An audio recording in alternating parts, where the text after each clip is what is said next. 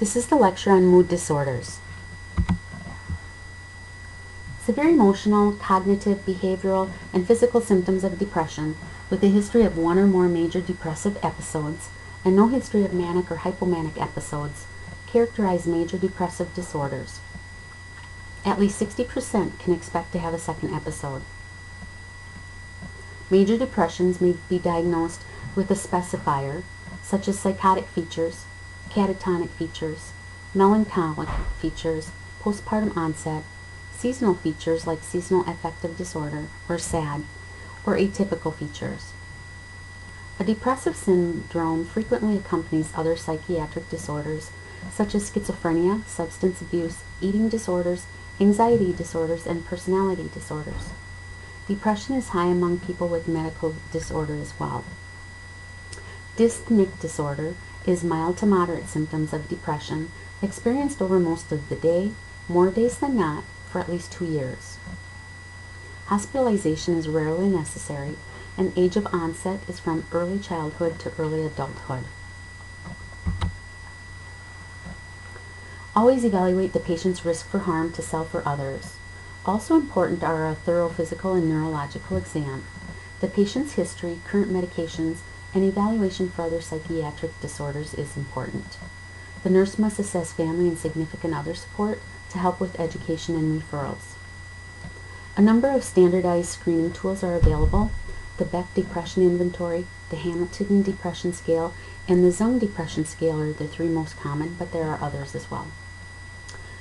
Included in depressed mood are anhedonia, anxiety, psychomotor retardation, poor memory and concentration, feelings of worthlessness, helplessness, guilt, and anger, and vegetative signs like change in bowel habits, eating habits, sleep disturbances, and disinterest in sex. Here are a few nursing diagnoses for depressive disorders.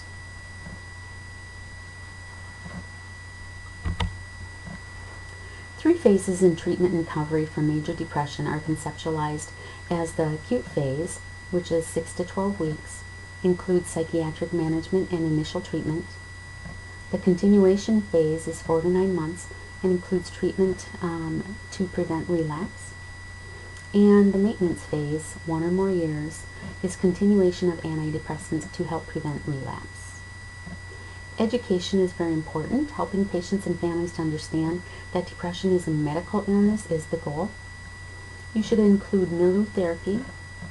Hospitalization is necessary for acutely suicidal patients to regulate medications, or, when indicated, to provide a course of treatment. Support groups may also be helpful. Antidepressants can positively alter poor self-concept, degree of withdrawal, vegetative symptoms, and activity level. It may be necessary to take antidepressants for 1 to 3 weeks or longer before a response is shown. SSRIs are first-line therapy, but other medications include atypical antidepressants, tricyclic antidepressants, MOIs, St. John's wort, and multiple other therapies. Bipolar disorder is a chronic mood syndrome which manifests in recurring mood episodes. Bipolar I disorder is at least one episode of mania alternating with major depression. Bipolar II disorder is hypomanic episodes alternating with major depression. Cyclothymia, hypomanic episodes alternating with minor depressive episodes, at least 2 years in duration. Periods of normal functioning may alternate with periods of illness. There is no cure, so patients and families require support and education to reduce relapse and increase their quality of life. Mood disorders are likely the result of complex interactions between neurotransmitters and hormones. Regions of the prefrontal cortex and medial temporal lobe have been implicated in pathophysiology of bipolar disorders and have the neural circuits surrounding these areas.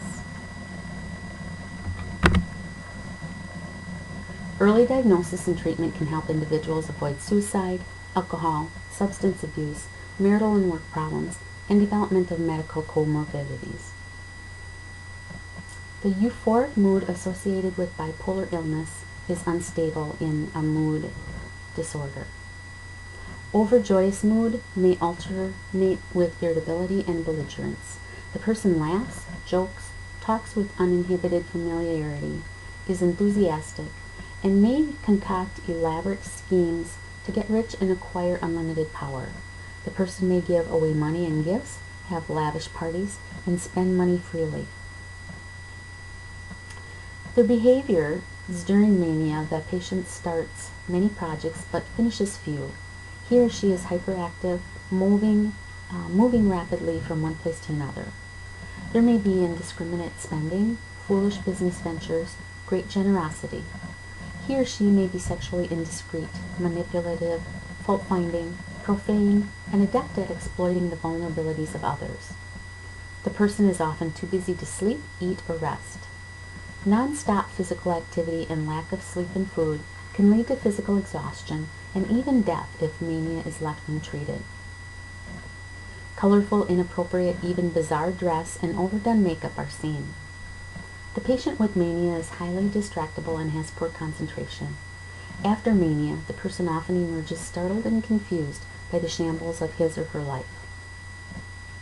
Flight of ideas is accelerated speech with abrupt changes of topic, usually based on understandable associations or play on words is common.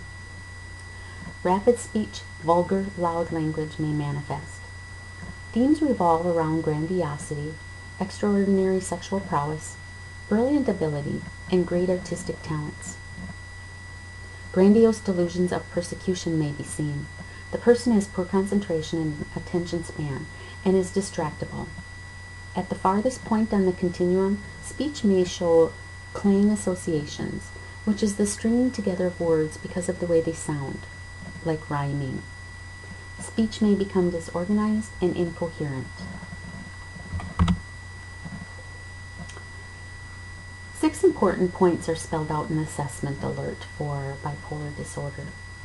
First, assess danger to patients or others. Then protect patient from consequences of overgenerosity.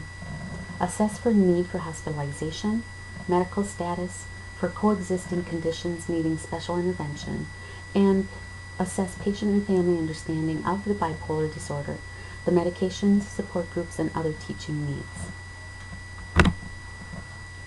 Here are some nursing diagnoses for bipolar disorder.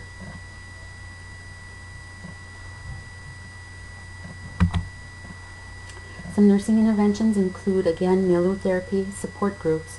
Health teaching focuses on information about bipolar illness, the importance of medication compliance, symptoms of impending episodes, and the importance of regulation of sleep patterns, meals, and exercise.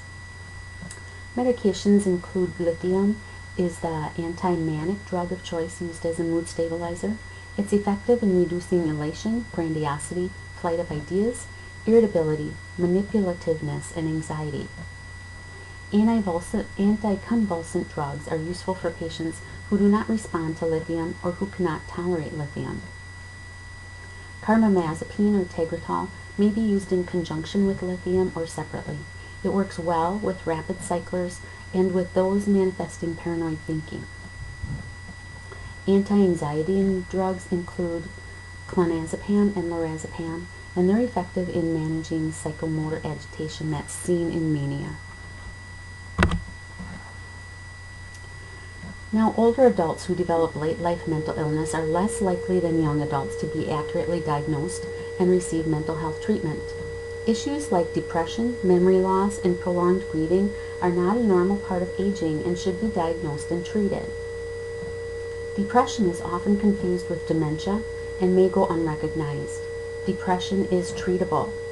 Symptoms of depression in the elderly include changes in sleep patterns and insomnia, change in eating patterns like loss of appetite, weight loss, excessive fatigue, alterations in mood, and feelings of insignificance. Depression can be caused by drugs or metabolic and endocrine diseases as well. Research has shown that older adults who commit suicide suffer from the most treatable kind of depression but do not receive needed mental health services. The suicide rate for the elderly is higher than for any other group. Depression accounts for up to 70% of late-life suicides. Push pause and watch the video, How to Recognize Delirium. Delirium occurs secondary to a general medical condition, is reversible, and causes fluctuations in consciousness and changes in cognition, which develop over a short period of time.